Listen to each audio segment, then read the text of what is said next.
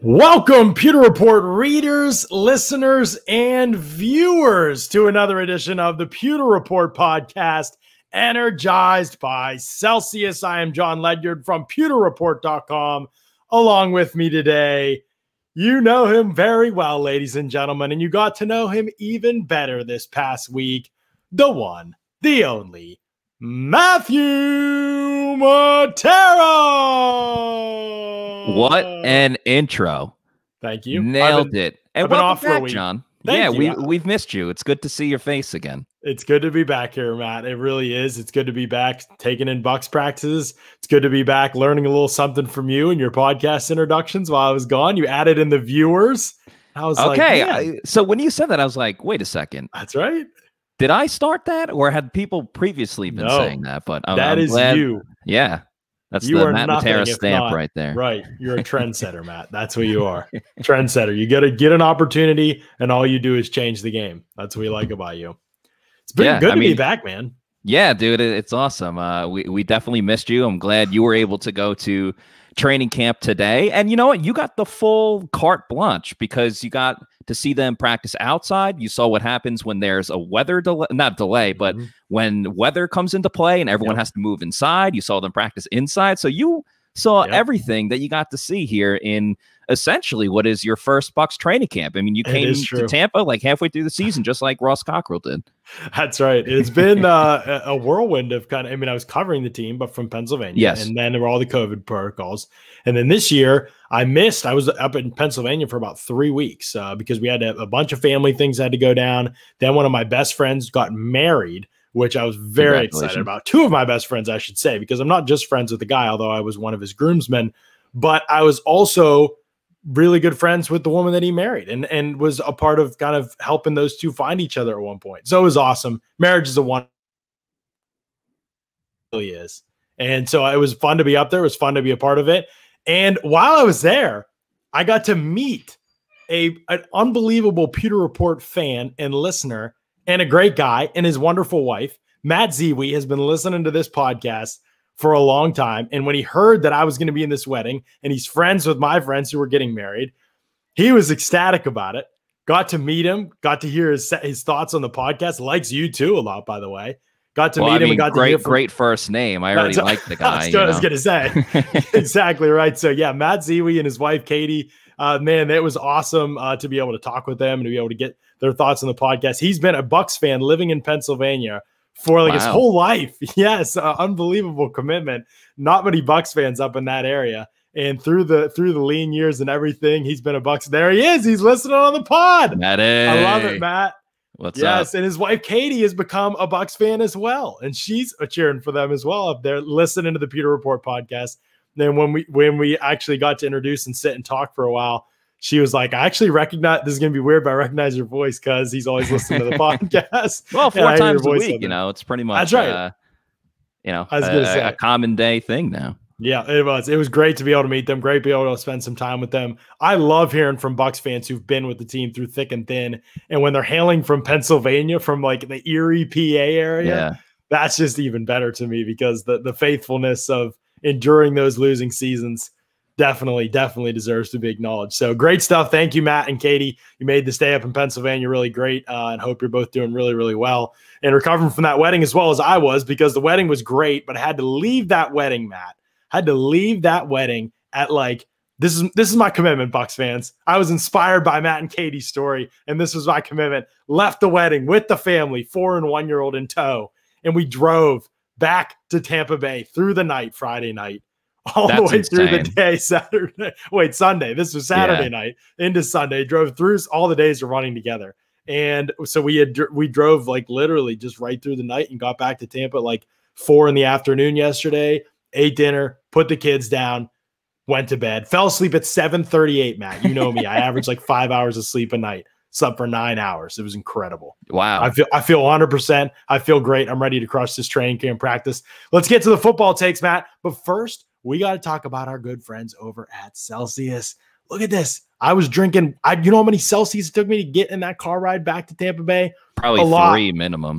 At one point, I was just drinking Celsius and not eating food, and I had to stop, get something to eat to catch that part of my body back up. But Yeah, there's the orange cells. Is that the orange you got there? That was the peach mango, actually. Oh, the peach mango. Okay, yeah. That's a good one too. Somebody just sent me the raspberry one that they're drinking today. That was somebody sent me that earlier this morning. That was a good one. I was mainly on peach vibe, tropical vibe, wild berry on the way back. My wife was drinking an orange. We didn't have any grape. We ran out of grape. That's normally her go-to. And so she was drinking that one. She took a couple hours drinking, or driving and drinking Celsius. And so, yeah, it was great. We got it way back, but we couldn't have done it without Celsius. So thank you, Celsius, for getting me back to Tampa Bay just in time for Bucs training camp week 2. I appreciate that. As always, you know where to find Celsius. Click on those banner ads over at pewterreport.com. Check out all the stuff that they do, all the different flavors that they have. No sugar, terrific stuff for you. We love it. And down, if you click the link below in YouTube, you can also get their fast energy bars that are unbelievable. The taste. Had one this morning coming out of Bucs practice. Had one. Terrific stuff. Click on that link. You can get the variety pack and get a couple different flavors of those. They're terrific. Flash Gordon is thinking about trying Celsius. Is a big day. Flash Gordon, you were always in this podcast. You were always commenting early about things that have nothing to do with the Bucs. I do read your threads. I do appreciate them. They do make me laugh. Definitely try some Celsius, because I think it's gonna change. It's gonna blow your mind a little bit. You know what's blowing my mind, Matt Matera? And I actually want to hear from you a lot about this past week and weekend and what you saw at Bucs training camp practices. But Antonio Brown, my guy, I mean, this guy just absolutely tearing up practice. Looked exceptional. Looked like he hadn't lost a step at all the whole way. Was incredible to kind of see that he's been able to keep himself in this position, still just absolutely balling out. Every corner that lined up against him, it felt like got a little taste of what it's like to try and cover Antonio Brown in an NFL game, and it was not fun for them. Cameron Kinley, rough day, and AB was a big part of the reason why. I actually feel bad for these Bucs depth pieces at corner, because there's not a whole lot going their way when they line up against some of these top guys. I mean, it is tough sledding. Imagine being like Cameron, these guys, and trying to make your way on an NFL roster. As this fifth cornerback spot hangs wide open, all you got to do is stop Mike Evans or Chris Godwin or Antonio Brown or Scotty Miller, just, once or twice, and you've done it more than anybody else on the roster has done it. So great opportunity for them for sure.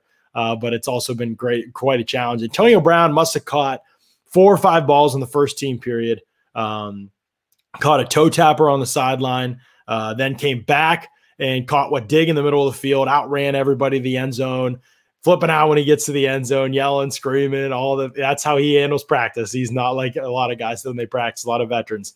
Antonio Brown talks a lot. He is extremely high energy. He talks a lot of trash. I don't think he talks trash in games actually, but he'll talk a little bit during games or during practices.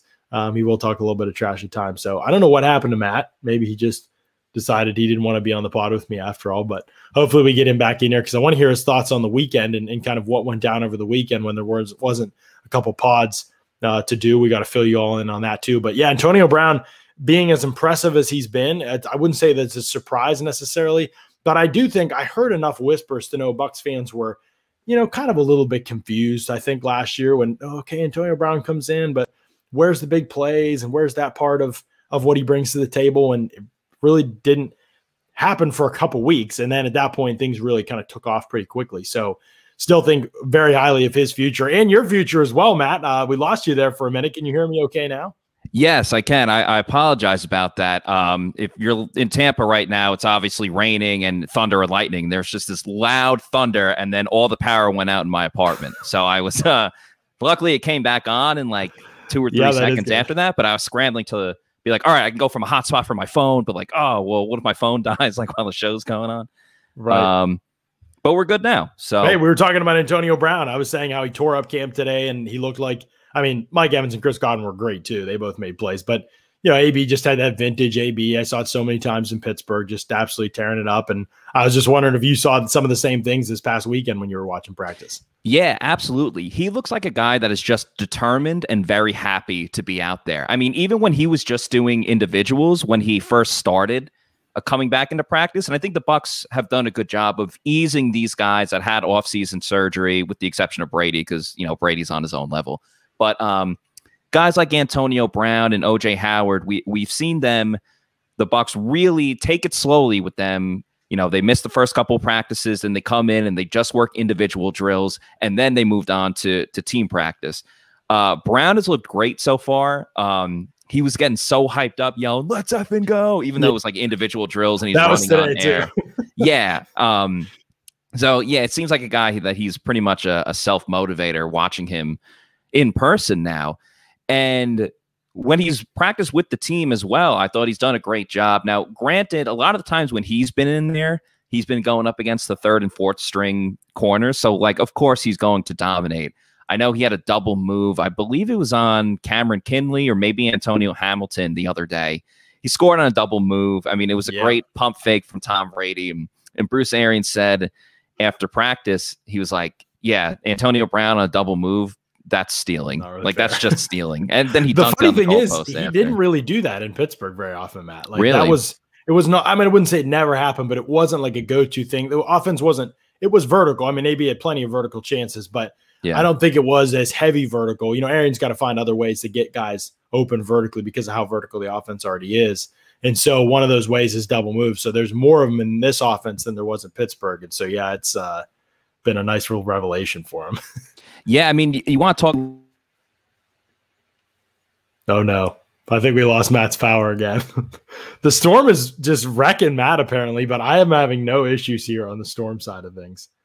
I don't have any storm, so we'll see how long it can go before it affects me as well, but hasn't happened so far. It was funny today that it was two ex-Steelers that really stole the show. I thought I found myself laughing at that a little bit. As Antonio Brown, you might expect that, but Ross Cockrell had the greatest day probably of his professional career, maybe even personal. I mean, this guy's wife just qualified for the Olympic finals this morning, and I believe it was the 400-meter hurdles. And he got to watch it with the whole Bucs fam, with the whole Bucs team. And it was awesome, man. I mean, the celebration was great. It was exciting stuff. It was fun to see. It was just, I don't know, it was fun to see the celebration kind of take place in that room and see how connected with her and to what was going on with her journey kind of as an athlete. Having only known Ross for less than a full year, even for a lot of those guys, it was really, really cool. So it was a cool moment for him. Then he went out to Bucs practice and absolutely tore it up. 3 interceptions on the day of practice. I mean, for a player in practice, that is very rare to get 3 interceptions. And he was playing new position for a lot of practice. He's still playing safety, which he's been playing for about the last week, really.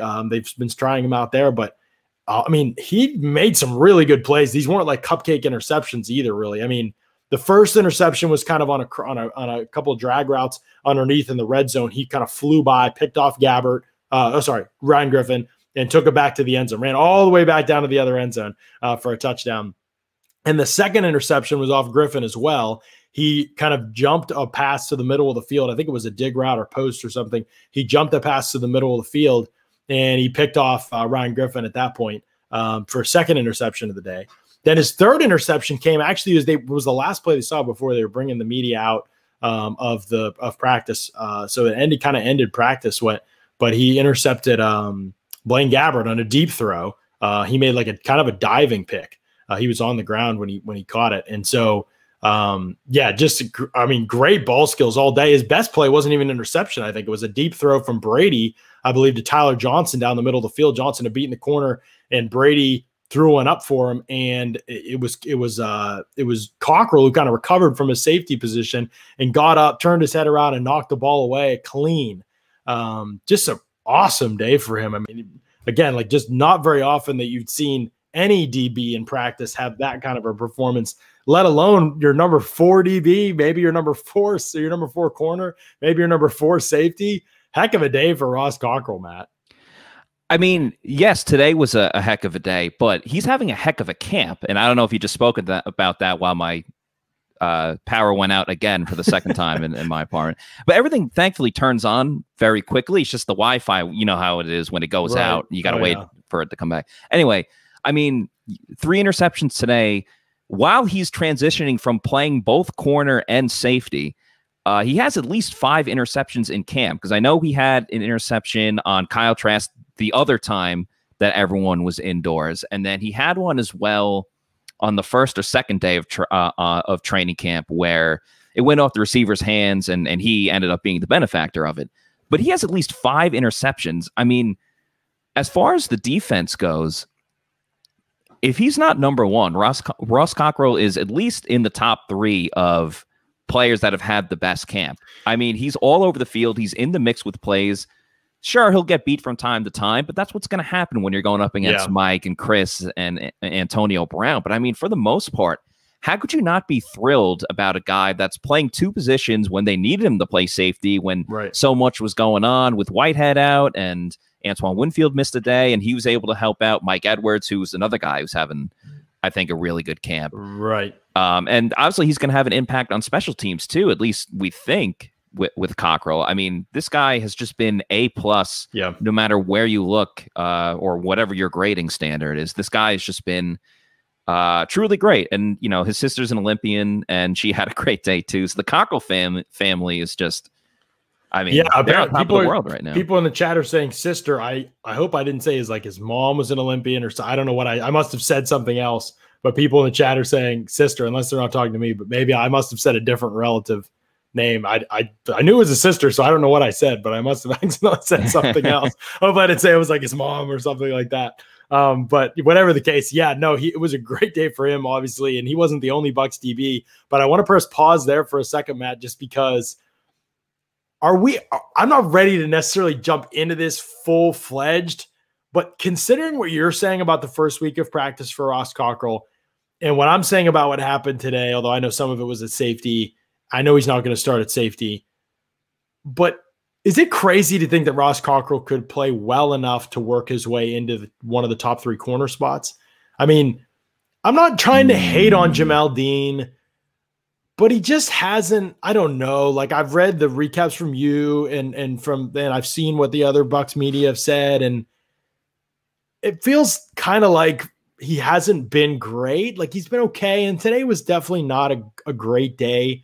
The frustrating part about Jamel Dean is that he could play great against anybody, and TJ Simmons could beat him to the back corner of the end zone for what should have been a touchdown if Ryan Griffin doesn't throw a couple yards behind him. Like, that's just every rep with Jamel Dean. It doesn't feel like you have any idea what you're getting with Jamel Dean.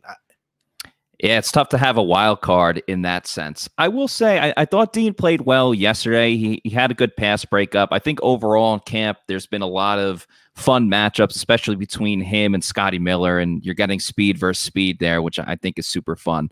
Right. For my assessment, and I would almost lump the quote-unquote big 3 of the corners that the Bucs have with SMB and Carlton Davis and Jamel Dean, where I think all of them so far have done a very solid job in training camp. They haven't gotten a ton of interceptions. SMB had an interception the other day, came off of a pass breakup from linebacker Joe Jones, and SMB was right there to make the play. Overall, I would say Carlton, Sean Murphy-Bunting, and Jamel Dean have done a good job of, you know, in pass coverage.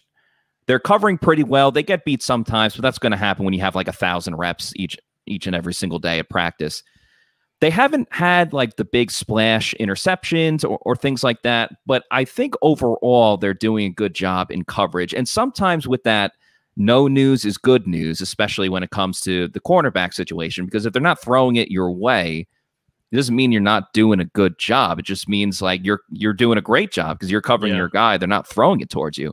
With that said, I will say that if you were going to rank it out of the 3 of who's having a good camp and who hasn't, I would probably put Dean at 3 because I think Carlton has really showed up. He's had some good battles with Mike Evans. He's won some. He's lost some. They have him up against Jalen Darden at times, and I know we've spoke about this before on the first day. Jalen Darden burned Carlton Davis deep. But I think that set something off with Carlton where he wasn't going to let that happen again because they went. Well, it did happen again though. It happened today. Okay, well, today. I can't speak for today. At the end of the at the end of the 2-minute drill period, Jalen Darden beat Carlton Davis deep for a touchdown from Brady. Perfect throw. Davis had great coverage, and at the last second, Darden kind of like hit another gear and kind of leveraged his body, like his arm, real subtle. I don't think no way it would have been called. I don't think it wasn't even OPI. It was just great technical work, getting down on the top of his route and getting in position to make the catch and finish for a touchdown in the 2-minute drill. It was one of the plays of practice, one of the highlights of practice. But in general, what I saw from Carlton and what you've read from Carlton, what everybody seems to be saying about Carlton, yes, Carlton is still showing out. Yeah, you're always going to give some up as a corner, but he's close on these plays. He's in position. Sometimes you give stuff up. My issue with Dean is that I don't know if you can trust him. And I know we're way ahead of ourselves. Obviously, if he balls out in preseason and plays well early in the season, great. But this is going back to last season, things that he put on tape, on film. I just don't know if I trust him. And I definitely trust Ross not to make mistakes. And it feels like Dean makes a lot of them. He did mention today and talking with us that that's one of his focuses, is trying to improve his football IQ. I get it. I know he's saying that because the coaches have literally probably said that to him 100 times, and that's what he's supposed to say. But I just don't know. We'll see. Proof will be in the pudding for sure. But I just think Cockrell is a guy that's been a reliable veteran. You're always trying to replace him, but at the end of the day, he always seems like he makes plays and keeps getting better. And he's tough and he's smart, and it's just a lot to really like about him. And I wonder if there's a possibility that he could work his way into the conversation for more playing time if he continues to play as well as he has in practice. I think there's certainly an opportunity there. I mean, we speak about it all the time that Todd Bowles loves versatility, and the Bucs have shown, one, that they're willing to give Ross Cockrell opportunities, because we saw him get some playing time last season when Sean Murphy-Bunting was struggling a little bit. And on the flip side of that, it shows they're not afraid to bench one of their, promising young up and coming players if they don't bring it.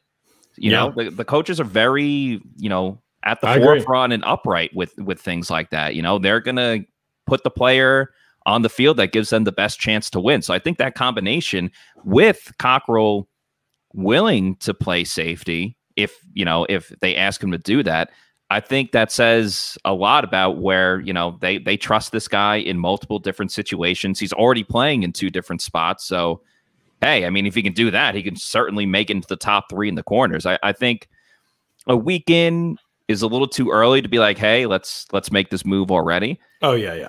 But yeah, I mean, sure, it's something that you could at least monitor. And if Dean really starts to struggle, or if we see in the preseason that he's getting beat on plays that he really shouldn't be, I don't think we should be pushing that narrative already. But I understand your question. It's a fair question to bring up.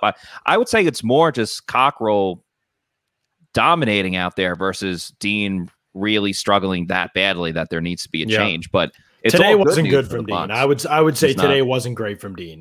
Maybe that hasn't been the case all week, and that's good. That's good if it hasn't. And he should not be. Nothing should be taken away from Dean at this point in time. But maybe it should be. We have been like Leonard and Rojo is the only competition. Yeah. And maybe there's a path for there to be a competition at corner if some things were to continue and Cockrell were to play, very, very well in the postseason or in the preseason action. That might be a thing. By the way, I think I said Ross Cockrell's wife, according to people in the thing. I don't even know if Ross Cockrell's married. So I have no idea where I got wife. Still a little rusty coming back to the pod. I apologize to Ross Cockrell's sister, Anna. That's who qualified for the Olympic 400 meter. Way, Matt, the finals will be tomorrow night for that. So yes, we'll see if the Bucs get together as a group. I don't know if they can do that kind of thing. Well, Bruce Arians actually said today that that's right around their curfew. I believe that she's running at 10:30. So he said it's right around like curfew time. So they can watch it at the hotel, from the comfort of their, of their hotel rooms. But Ross did say that his parents and his other sister will be watching together. I think they're doing a watch party at his grandma's or something like that in Louisiana. So she will be well represented within the family. For sure. Definitely. That's awesome. Other awesome things that happened to practice today outside of the defensive back play. Well, actually, let's not go outside of the defensive back play yet, because Jordan Whitehead had a day we'd all be talking about if it hadn't been for Ross Cockrell's kind of magical morning. I mean, Whitehead intercepted a pass from Brady, by the way. So a couple different things happened on this play. It was really interesting. The Bucs red zone period, the starters went 3 for 6. Brady, with all passes. Brady went 3 for 6 in the red zone. That's pretty good, obviously, percentage, but at the same time, you'd like to see a little bit better. Could have had a little bit of a better percentage. Leonard Fournette dropped 2 drops today and a false start for Leonard. I don't know if it's me or what it is, but it might be you. It was literally, it was Leonard all over again. Like I wanted the clip so I could put him in the pod and we could bring back the segment. Not a good day for Leonard for sure. Brady actually screamed the cadence at him when Leonard went false start. Didn't quite get in his face, but took a couple steps toward him. Was sending him, like he heard what Arian said the day before when Arian said too many mental mistakes. Brady was on guys today. Cyril Grayson messed up a route. Brady was on him. You know, Brady ended up throwing into coverage because of it. Wasn't intercepted, but could have been. And Brady was on him right away, telling him, here's what you got to do. Here's what you did wrong on your route. And so, yeah, this red zone period, though, the first one is incomplete to AB, back corner of the end zone. It's actually Dean's best play. He was in pretty good coverage on that play. Then touchdown to Giovanni Bernard on an angle route that I think is a sign of things to come for this Bucs offense. It was beautiful to see. Brought a small tear to my eye to see the redemption of the running back position. Fournette messed that up later when he dropped what probably would have been a touchdown on the little tunnel screen. That could have been 4 for 6 in there. And then the other play was he was intercepted by Whitehead. It was a blitz. They ran a stunt. JPP came inside. Hainsey playing center picked up JPP really well, but JPP kind of anticipated it and kind of like leapt up to get in the passing lane, and Brady couldn't see really, so he kind of just got one out, and it was to Whitehead, and Whitehead just caught it right in his gut, right it back. So he made a great play there. Earlier in the practice, he picked off Gabbert deep. He was going for Jalen Darden. Darden was open, a little bit underthrown, I think, and Whitehead, 2 high safeties. He came over and made a great play on the ball. Not the kind of thing we've talked about a lot of the good things with Whitehead, Matt. We don't necessarily say that he has this great range and ball skills as a deep safety, but man, it was a great play that he made on. Actually, it was a pretty good ball, and Darden was open by a good bit because he beaten it was Tampa 2, I think, and he beaten one down the seam. And it was a great play by Whitehead, and he broke up another pass in the end zone later on a Griffin throw. He just was all over the place, man. It was an awesome practice, and all of a sudden, the Bucs safety position, which everybody was like, what's going on at the beginning of camp because everybody had COVID or was on a list or was hurt or something. And now, it's like, okay, Winfield's back out there. He's going to be stud. There goes Whitehead. Mike Edwards was all over the place today.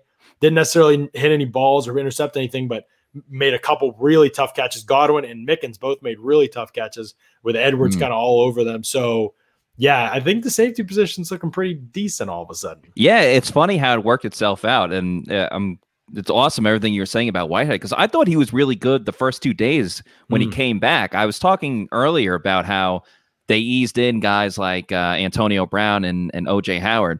That was not the case with Jordan Whitehead. As soon as he was ready to go, they put him right back in there with the first team. And I know that first day he had a pass breakup. I believe it was in the red zone again. So he's just firing on all cylinders in the red zone. He had a pass breakup of Brady. The next day on Saturday, or I believe it was Saturday. No, it was Sunday.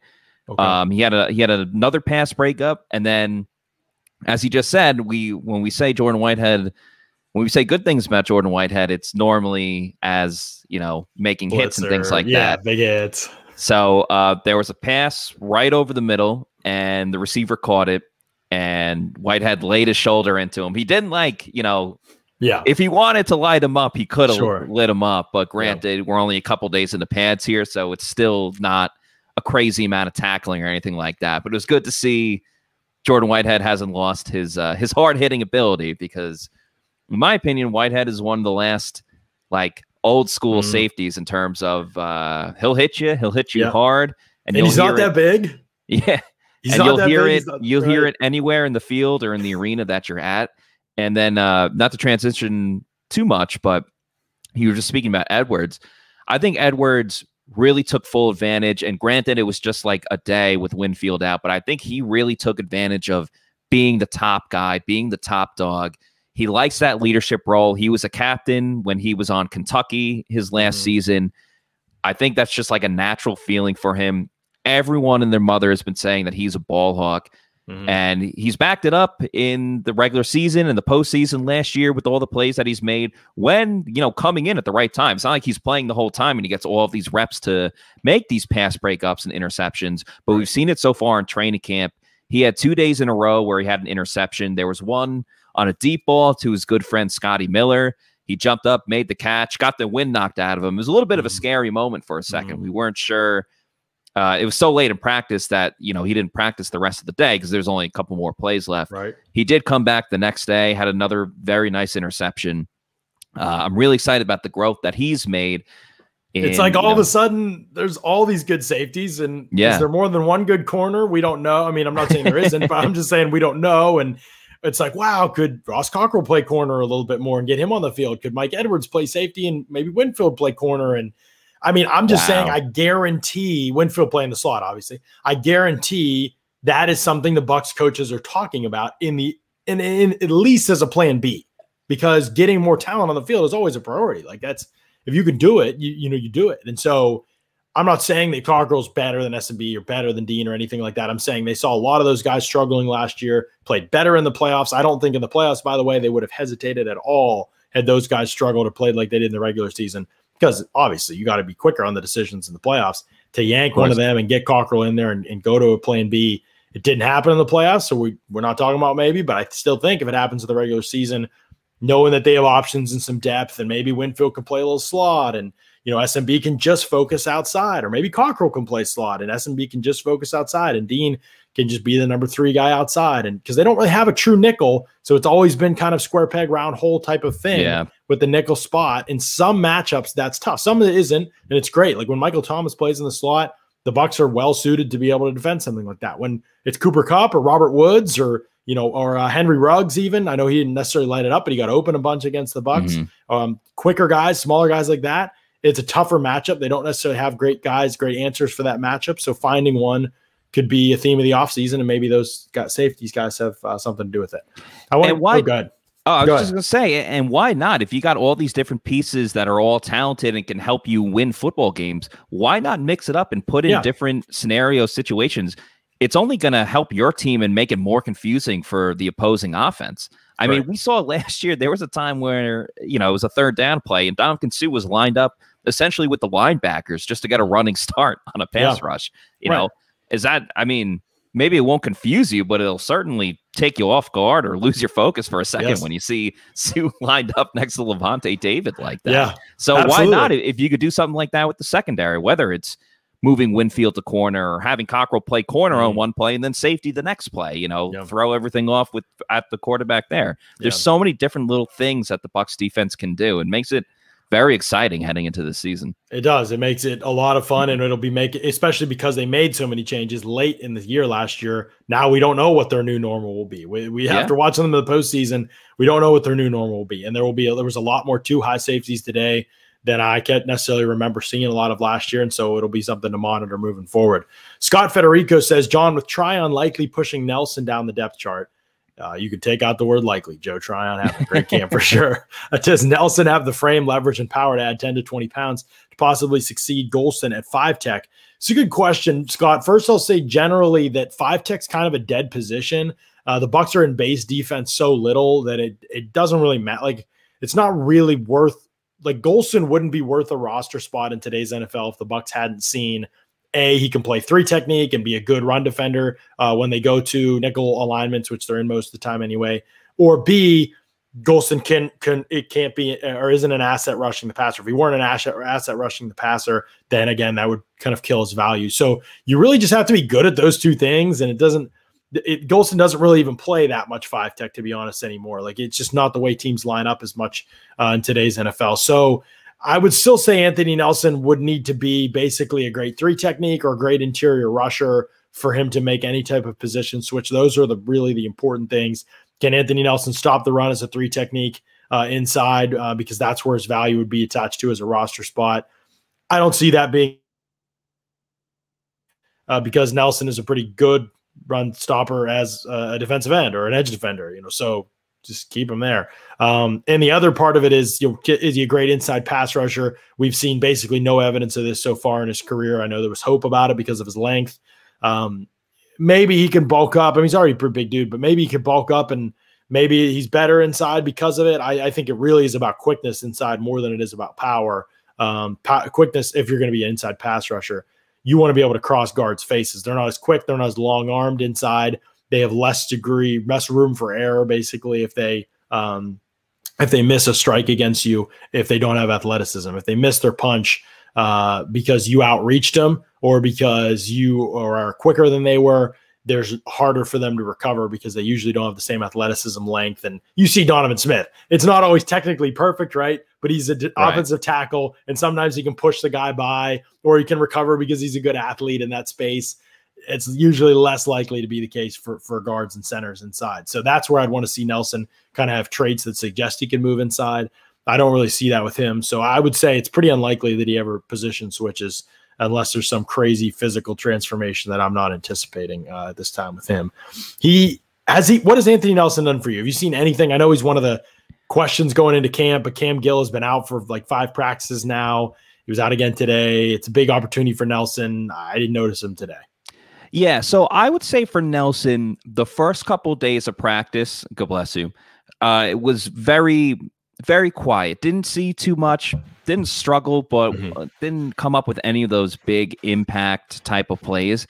And then over the weekend, he was able to turn it on a little bit more. He had a sack against Brady on Saturday. No, sorry, on Sunday. I got my notes here. First of all, my days just blend into each other. Are you going to sneeze again? I thought I was going to, but it was a false alarm. Your days, there were like 2 nights in a row where I didn't sleep. I have no clue what happened on any day this weekend. Yeah, but Nelson had a sack against Brady, so I think that that's important, or a would-be sack, as we like to call it, because no one can touch the quarterback. But he did have a good play there. He had another pass rush where he didn't get to the quarterback, but he forced the quarterback to make an errant throw. And so I think we've seen him take a step in the right direction. I think the problem for him more than anything else is that Joe Tryon has just looked so great, and he's getting to the quarterback. And you see, one of my favorite drills in training camp is when all the pads come on and you just do offensive line versus defensive line, one-on-one pass rushing opportunities. And Tryon's first rep, I mean, he got to the quarterback in like a half a second, did a little move to pin the lineman's arm down and bend and get by him. It was just like, if you blinked, you would have missed it. And that was after he had already made big plays on the field, getting to the quarterback or forcing the quarterback to move up in the pocket so Khalil Davis can get a sack. I think Nelson has done okay. As I said, he did better over the weekend, and I think that's more encouraging if you pick it up as the pads come on, which is one thing Bruce Arians talks about, that everyone looks good in shorts. Who looks good when the pads come on? He definitely took a step forward with that. But again, because of Tryon, just one being the number 1 pick for the Bucs and the camp that he's putting on, it's very clear it's going to be 3 and 4 Tryon and Nelson when the season comes around. Yeah, very, very clear to me. I think that Tryon looked really good today. It wasn't quite. I wish we would have had one-on-ones. We didn't have any offensive line, defensive line one-on-ones today. Oh, man. I'm hopeful for that. Have there been any this so far? Yeah, so the other day they had Tristan Wirfs did 2 reps in a row. He went up against JPP, and then he went up against Shaq. And both of those great reps. I called it a draw because, they obviously didn't get right past Tristan Wirfs, but they were definitely moving him back and back. So I'd call it a stalemate in that sense. Who else? I was just curious if because Joe Tryon, I didn't get to see him in that environment. So yeah, Tryon had a rep. A lot of it was the backups, but Tryon had a great rep. Khalil Davis had 2 reps against Ali Marpet and defeated him both times. What? Okay, hold on. That's huge. I mean, I've said this before, but I think Khalil Davis's development as really the only developmental piece on the entire interior defensive line at this point is like low-key kind of a big storyline, because right now they have fine answers if somebody got hurt in terms of run defense. They have like no answers in terms of pass rush depth as an interior defensive line. Yeah, and I think Davis, we saw in his press conference the other day, he was talking about, I understand that all of last season was essentially a redshirt year for me, which you don't see in the NFL at all. And he said he really worked hard at the things that he struggled with the season before. And I'm sure getting off with the pass rush was probably one of those things that he worked on the most. I mean, to beat someone like Ali Marpet, who's one of the best offensive linemen that the Bucs have, I mean, that's a huge statement. And then Davis had a sack. It was on the play where Tryon got around the corner. He pushed the quarterback up, and Davis was there for the sack. Now, granted, you could say maybe that was Tryon's play and Davis was the beneficiary of it. But hey, right place, right time. I think Davis has been solid in stopping the run. There was, at one point over the weekend, it was Davis, Benning, and Sam Renner, who they were just clogging everything up in the middle at the line of scrimmage. The running back had nowhere to go, no hole to hit, and they were just doing their thing down there. I think it's a great competition with the backups for the defensive line. We obviously know who the main guys are, but Sam Renner, first guy out on the field today. No I saw you tweet that. So there you go. Working on the sled a little bit, getting his mind right. I was like, all right. I mean, that's what you got to do, man. I mean, he knows he's a bubble guy. Everyone knows it. You got to do anything you can to stand out against your competition. And if it means you're the first guy out there getting more reps than everyone else, that's what you got to do to make this team. That's a good point. The last guy out there has been Raven Green, right? I mean, he was MIA for a while. Now he's here, and I didn't notice him at all today, Ben. To be honest with you, I didn't see him one time make a play or anything like that. So we'll have to keep monitoring him. Obviously, the opportunity's there, but it's pretty clear at this point in time. Cockrell is the number 4 safety. He's running with the number 4 safety almost exclusively right now. So already that's, uphill battle for Raven Green a little bit. Special teams will be where he has to make his mark. Don't think he was out there on the first kickoff coverage team today either. So we'll see what happens with Raven Green. He missed some time, and he's going to have to stand out in preseason probably to get those opportunities with the first team special teams unit.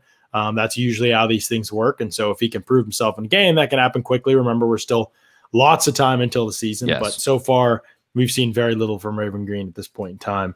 I don't know if I can even write about this, but back to the Joe Tryon thing really quick.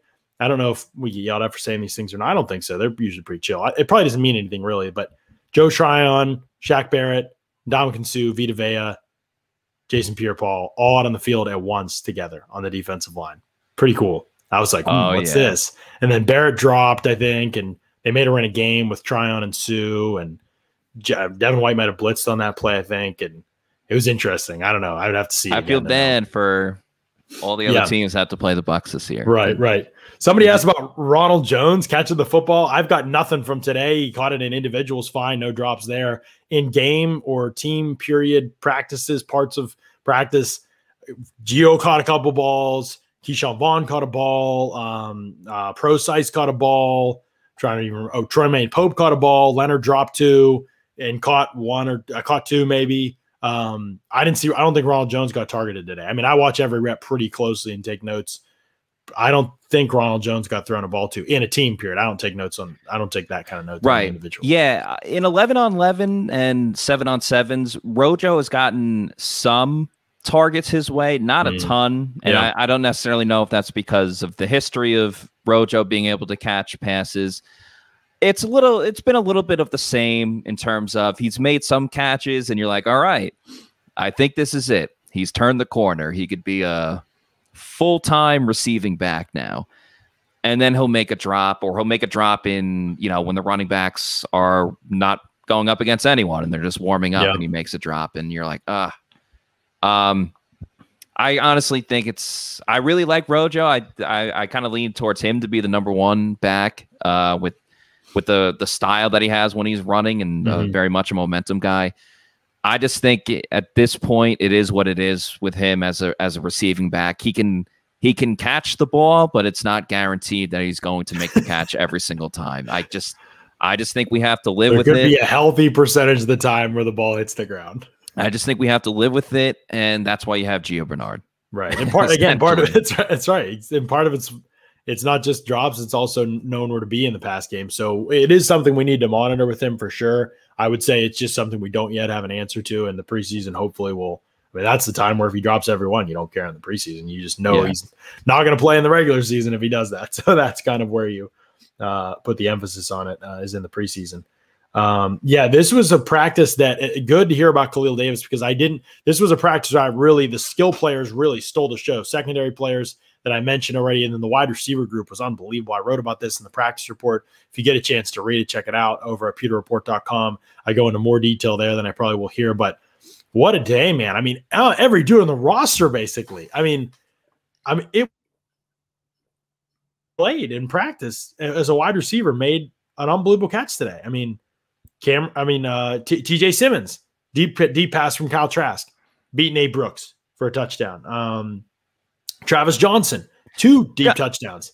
Yeah, John, I was going to say these backup receivers have really been making a name for themselves. Obviously, it's going to be very tough for them to make the team, but Josh Pearson, you just mentioned Simmons there. So Josh Pearson, Travis Johnson, and TJ Simmons, they have all been putting in the work, man. And it sucks because obviously one of them, or maybe all of them, are going to be the odd man out because this team is so talented. But they deserve a shout out, man, because they've been bringing it, and they've built really good chemistry with Ryan Griffin and Kyle Trask. They're getting open over the middle. They're getting open in very different ways. It's and awesome. I mean, Jaden Mickens not being able to make this roster, Matt, that's like if that's the case, as we think it is now, that's tough. I mean, he has played awesome. He played awesome in minicamp. He was unbelievable today. He made several great catches. He got lit up by Mike Edwards, a super tight window. He hung onto the ball, made like an amazing sliding catch and like on an out route. I mean, on an over route. It was just, he had an awesome day. And it's like, Jalen Darden was amazing. Tyler Johnson's out here catching passes. Oh, Tyler Johnson, man, made a one-handed catch yesterday. It was insane. Like corner of the end zone. Can't see my hand. They were like made the one catch and then like brought it together with the other one. It was shout out to Tyler Johnson. I mean, he got ripped by Bruce Arians again for coming into camp overweight. But I mean, on the field, he's making the the other day. That's funny. I thought I'd seen all the quotes, but I missed that. Yeah, Arians was asked how's Tyler Johnson looked, and pretty much one of the first things he said was he came he came in out of shape. That's his fault. And then out of shape, I saw. Yeah, I didn't see overweight. maybe that was it. Out of shape. Okay, but he kind of ripped into Tyler Johnson there. He ripped into Scotty Miller on Scotty Miller's birthday. He was saying that Scotty needs to make the grimy catches because obviously we know he can go down the field, but he said that's true though. Can't be a one-trick pony. And I will say, Scotty came out the next day and was making those grimy catches. He was making catches over the middle. He's making diving catches, some one-on-one work when it was him against a corner. He was. I don't think, is it that Scotty doesn't make grimy catches, or is that nobody's close enough to him for him to make grimy catches? I just don't think he really gets a lot of attempts. Yeah. Like on passes that are caught the one in the Vikings game when that guy was all over his back. There was definite pass interference when they caught that. I don't know. I mean, what about the Saints catch? He's about to get lit up. That was pretty grimy. That was a big time play. I don't know. I mean, I get what he's saying though. Like, if you want to be a complete receiver, you got to be able to make combat catches too. But like, heck, Scotty's never going to make combat catches. Like, why would he need to? He's 5 yards past people most of the time. That same press conference though, he was very so he ripped those guys, but he was very complimentary about Keyshawn Vaughn. He was like, Keyshawn is spot on. He's looked great. He's doing great as a receiver. So it's just funny, like who he picks and chooses to. I'm not saying he's wrong. Maybe he's right. Granted, like the people are asking him questions, so it's not like he's. You know how Arians will go to the mic and before he entertains questions, he'll be like, "Yeah, thought practice was good today," or "Thought practice was bad." It wasn't like he started that and then said, "And just Tyler Johnson and Scotty Miller." It wasn't like he went out of his way. I mean, he has to answer the question that was asked to him. Yeah, but it was kind of funny to see he was not very happy with those guys, and then he gets a question about Keyshawn Vaughn and is singing his praises and everything like that. So, well, it is funny. I mean, there's not much more pointless than watching a running back in training camp or any practices really. It just unless they're talking about the receiving game or mental stuff, just did they drop the ball, like things like that. Like, I mean, watching them run is the most important things for a back in terms of running the ball. Once you get the basic principles down, which I'm not going to be able to tell from a training camp live practice in terms of reads, but is whether they make people miss or whether they break tackles. And we can't tell either of those things when there is a tag. Like, so there will be very few observations about the running backs other than in the receiving game until camp. So maybe or preseason games. Isn't it crazy? Like there's a game in 3 days from now, the Hall of Fame game, the Cowboys and Steelers. First of all, I love it, but I can't imagine, just seeing the Bucs practice and there's hitting now and there's full pads, but there's not full, wrapping up tackles and stuff like that. I can't even imagine going to play in 3 days with like very little hitting going on. And now you're going to have guys tackling for 4 quarters and stuff like that. For sure. It's interesting because I think the Steelers have been practicing in pads tackling. Like, for example, I know that some teams are just going to camp.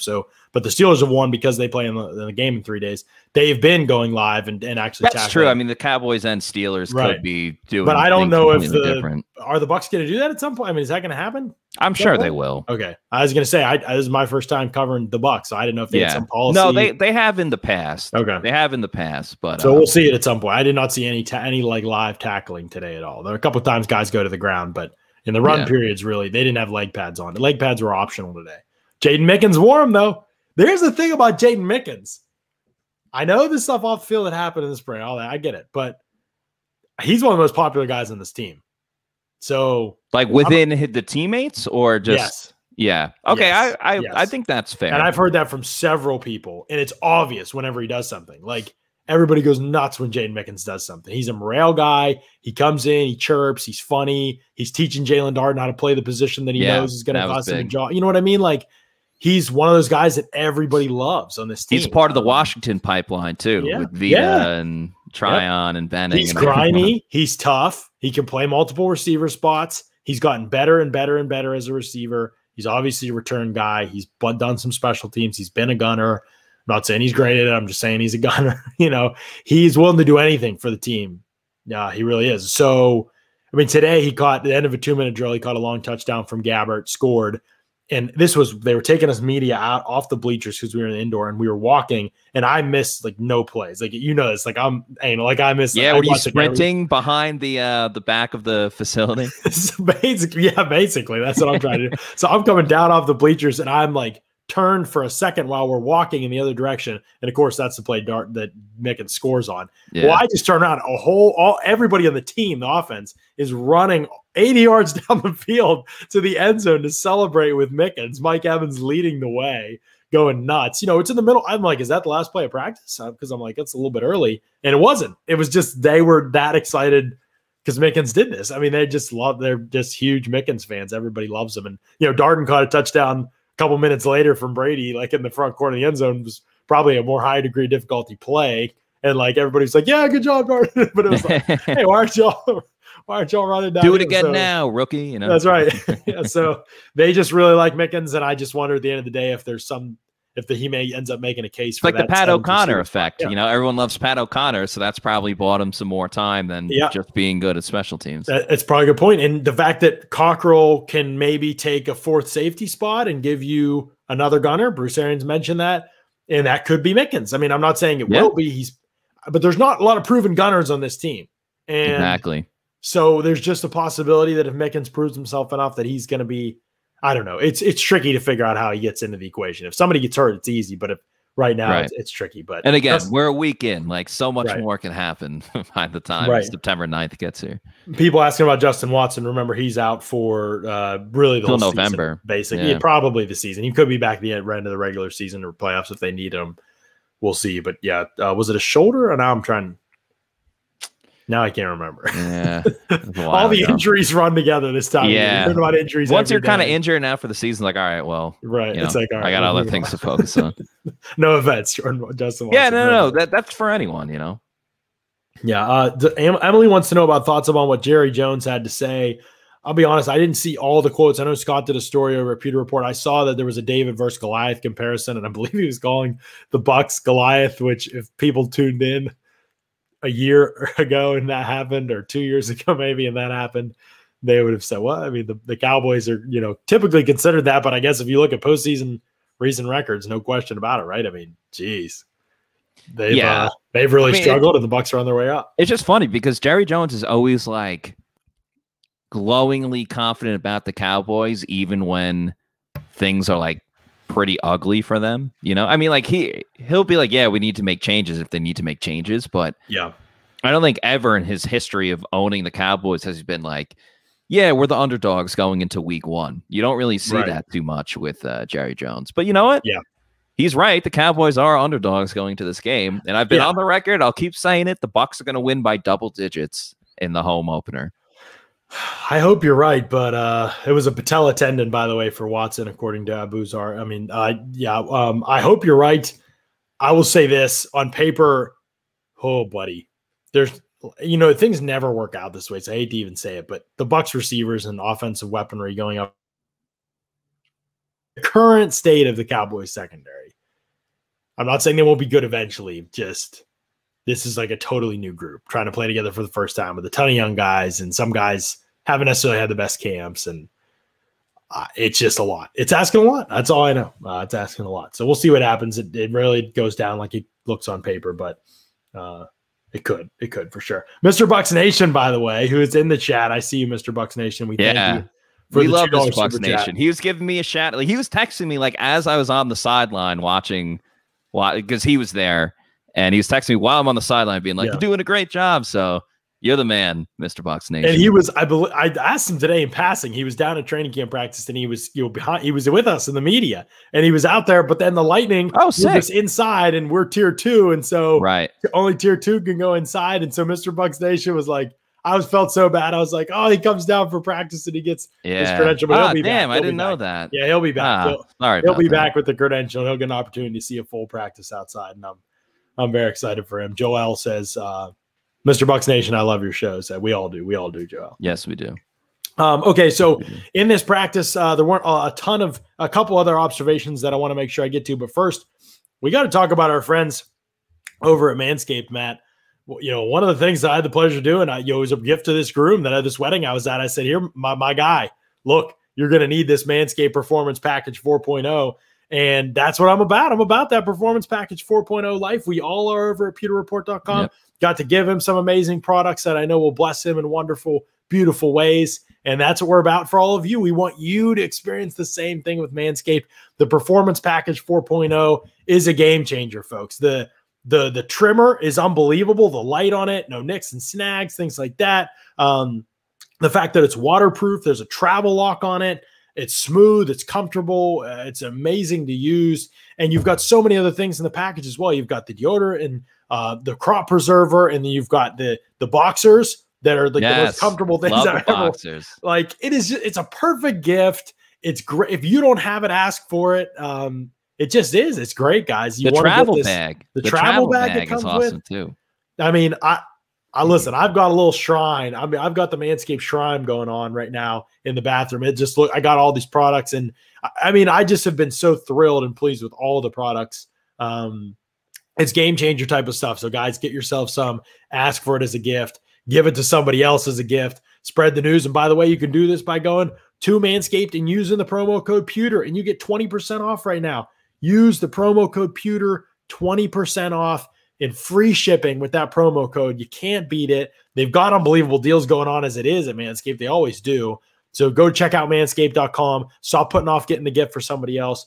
Stop putting off getting it asking for it for yourself, and just let somebody know, hey, this is what I want. Because really deep down, it's what all of us want. It really is, guys. So get yourself some Manscaped today by going over to manscaped.com and using that promo code Pewter, Pewter. All right, Matt.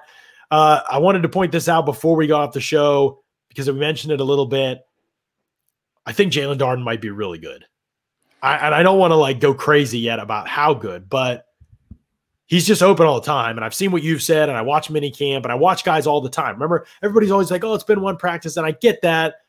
But I also watch football players every year, all year round for scouting and things like that. I've done this for years, and you can tell the way a guy moves at times, and even the way the guy catches the ball away from his body. I know he has had some drops, but that's everybody. I just think he might be really good. He's not just a small, fast guy. He's technically good. Right. He catches outside his frame. He knows how to get position, and he's tough over the middle of the field. And I've just seen a lot of really, really good things from him. And that's before he even gets the ball in his hand. But yeah, he just looks so, I know he's a rookie, but he looks so comfortable out there. It's like watching, it's like watching a well-tuned orchestra, or poetry in motion, as they call it, or just the way he's so fluid with everything, man. It's just he can't go up against the third and fourth string corners because he just burns them. It's not even close. It's not even remotely close. He's burning Carlton Davis, as we spoke about. He's equally matched going up against the ones and twos, and today he beat Jamel Dean and he beat Carlton Davis. Those were his two best players. He's beating those guys. He's dismantling and destroying any of the, the reserve corners that are trying to make it. He basically broke D. Delaney's leg today. Yeah, he looks extremely comfortable out there. He's getting open. Yes, he has the speed, and he could just beat you in a straight shot down the field on a go route. But he can beat you in so many different ways. He could beat you just running a little 5-yard out, getting the ball, and then turning upfield. He can beat you over the middle. He's really taken initiative with nailing these routes and understanding them, and understanding when to look, when to know when the ball's coming your way.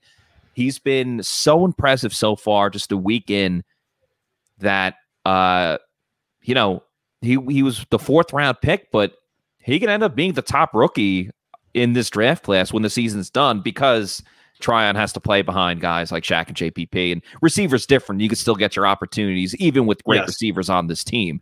And then he gets the ball in his hands, and he's a whole different weapon with that too. He's such an X factor. We don't even we know it from college, but we haven't even seen that because there's not like live tackling. So guys are pulling up, but that's something, a whole other element. He's impressing us without even being able to see what was arguably his best trait so far. We haven't seen that at all. So I think he's going to be, you know how, like, and I'm not making this comparison because it's so early, but you know when the Chiefs will like purposely run a screenplay or just like a little 3-yard pass to Tyreek Hill, and then it's like, all right, he's got blockers downfield. What is he going to do? Oh my God, he's a threat to the end zone anytime he has the ball. I'm not saying that's the case with Darden, right? But I get that feeling when he has the ball. It's like, okay, if he could just make 1 or 2 guys miss, he's going to take it to the house. I think he brings a whole new element to this Bucs offense that you don't necessarily get with some of the other guys. You see it a little bit with AB, and that's why we've gotten the comparisons of AB and Jalen Darden. I think this guy can really be something special for this team and really be that X factor and reliable guy if he can start making catches and stops jumping off sides. There's been a lot of positive, a little bit of negative. If he can clean up the catches, which I think he will, because he makes all the highlight reel catches too. Right. Like he'll catch, he'll make a drop, but then he'll go and make a catch in the corner of the end zone that not many people could go make. So right. And all the negative has been normal, awesome. Right? Like all the negative is like stuff you know is going to happen with a rookie. Yeah. And that's what Bruce Arians said too. Yeah, it's rookie stuff. It's rookie stuff. But in terms of like movement ability and is his size a factor? Is he getting beat up? Is he winning physically? When you're knocking Carlton Davis off balance at the top of the route without clear and egregious, without anything really illegal, I'm gonna be okay. Like, and when you can play outside like that, that's what they're trying to do. That's why he's up against Carlton so often. He's their best press corner. They want Darden to play outside. That's where they want his future to be. Yeah. And so, can he get off press coverage against those guys? Well, so far, I mean, that was the big question coming out of minicamp, and I think Darden is answering. So it's just been really impressive start. We'll see. Obviously, we have a lot more to learn. Just seeing how in place he's looked so far has been really encouraging because I didn't scout a ton of him in college, and what I saw I was like, all right, he's just clearly a better athlete than everybody else out there. I don't know whether that's going to carry over in the NFL or not. So he's been a surprise to me. I will go so far as to say that. What else was kind of a surprise to me today, and again, I don't want to make it sound like we're blowing up every rookie here, but like because we already raved about Tryon and Darden. But I mean, it was a pretty good day for Robert Hainsey because he was running first team offense. Like I said, he made good blocks all day. I didn't think he was an issue. The snaps, one bad snap late in the practice, but mostly good snaps. It looked like so good for him and good start for him. We'll learn more about him when we get to more one-on-one periods, I think. But Cal Trask, I mean, he hardly got any reps today. But let me tell you, Matt, I mean, he let it rip deep a couple times, and it was on the money, beautiful throws. Travis Johnson, TJ Simmons. I know he's working against the backup defense, but remember, he's got backups on offense too. Some great throws, and it was on a day where Ryan Griffin was terrible. Friend of the pod, love him. But my gosh, I mean, he had 3 opportunities in the end zone. One was well covered by Whitehead. He threw wide to Jarrell Adams. Wasn't an accurate throw.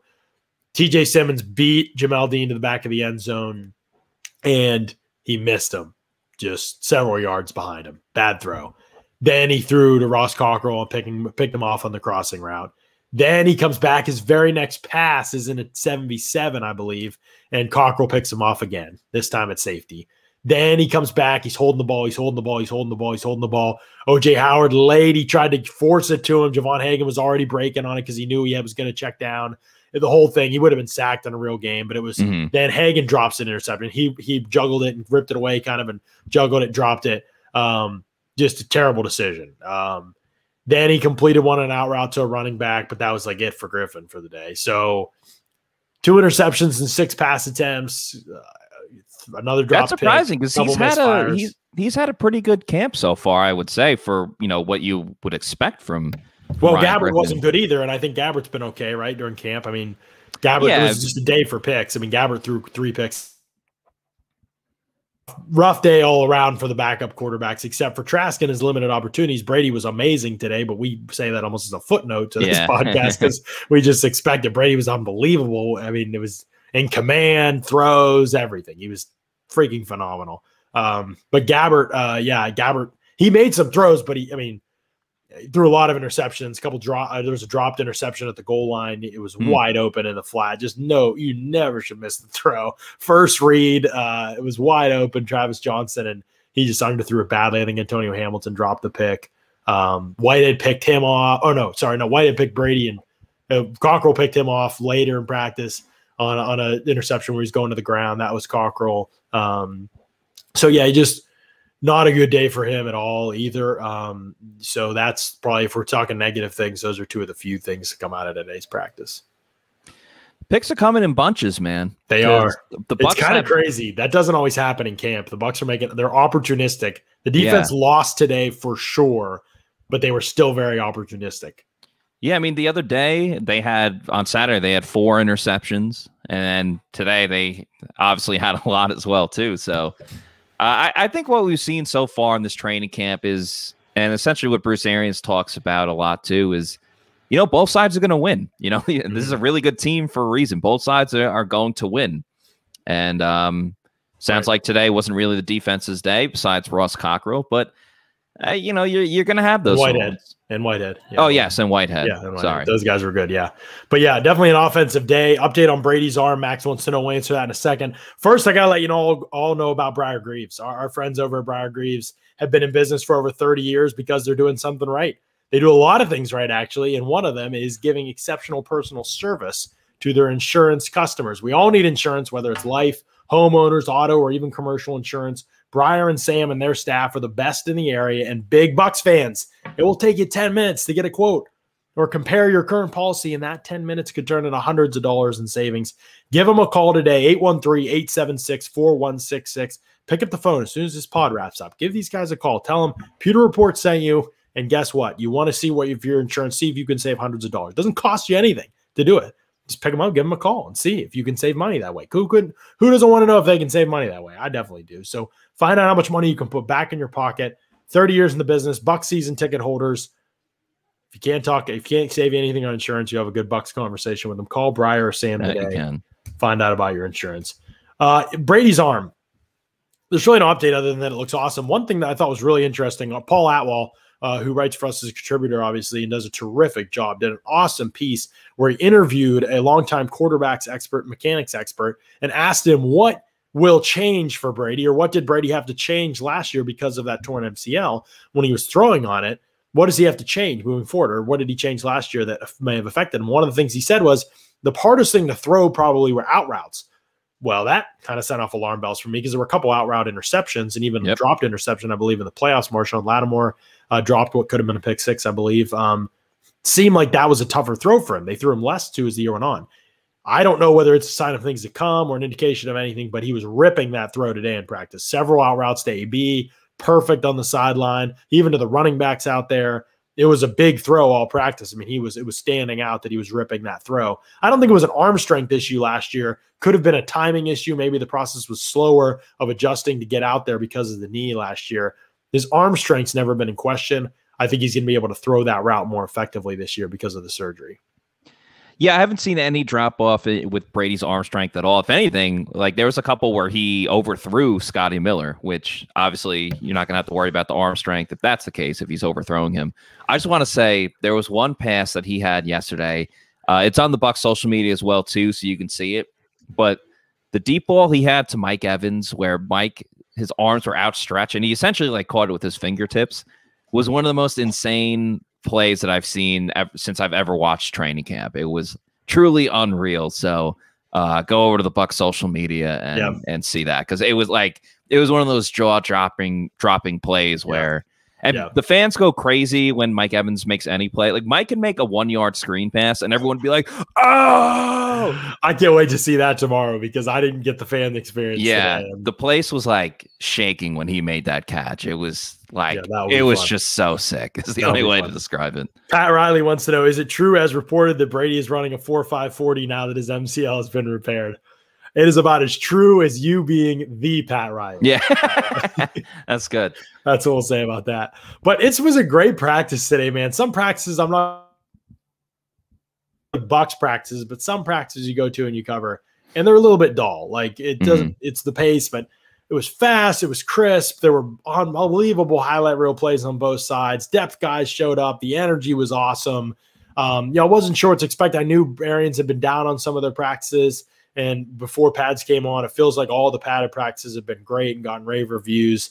Maybe that's what they needed. I don't know, but I wasn't sure what to expect coming back and seeing it, but it feels like a team that's very focused right now and has a lot to prove. And so it was great. We'll see what tomorrow holds and what the coming days will hold. The first preseason game is 12, 11 days away. And I can't freaking wait, dude, to cover this team. I can't wait. We're blessed. Y'all are a blessing to us to be in here. We appreciate y'all, the comments, the questions, the attendance today was great. All that we'd ask is, ask yourself, like, if is this the best Bucs coverage out there? Is this the best practice recaps I've heard? Am I getting more information on the Pewter Report podcast than anywhere else? And if the answer is yes, and that's been your experience, man, tell people about the Pewter Report podcast. You guys are our best form of advertising to grow what we do. Get us to 5K subscribers. Get us beyond 5K subscribers. We rely on y'all for that. We love y'all for that, for your ability to spread the news on this podcast. So tell people, let them know where you can find all the best Bucs content. If you know Bucs fans and they don't know about the Pewter Report podcast or watch the Pewter Report podcast, this is just the beginning. We've got stuff in store for y'all this season on this platform, on YouTube, that is going to change the game for Bucs fans. It's going to be special, fun stuff that I can't believe we're going to be able to offer this year, and we are really excited for it. So if you got the chance, subscribe yourself. If you're not yet, go over to Pewter Report TV on YouTube, subscribe, but tell people about it, because the podcast is just going to be the beginning. There's more fun stuff coming from Matt, from myself, from JC, from Scott, from Paul, from Jack, from who knows. It's going to be a lot of fun on this show, so make sure you're tuned in to everything that we're doing. Until next time, which will be tomorrow at 4 p.m. Eastern, where we report on another Bucs practice. Thanks so much for listening to the Pewter Report podcast. Out. Check out our Instagram, too, at Pewter Report.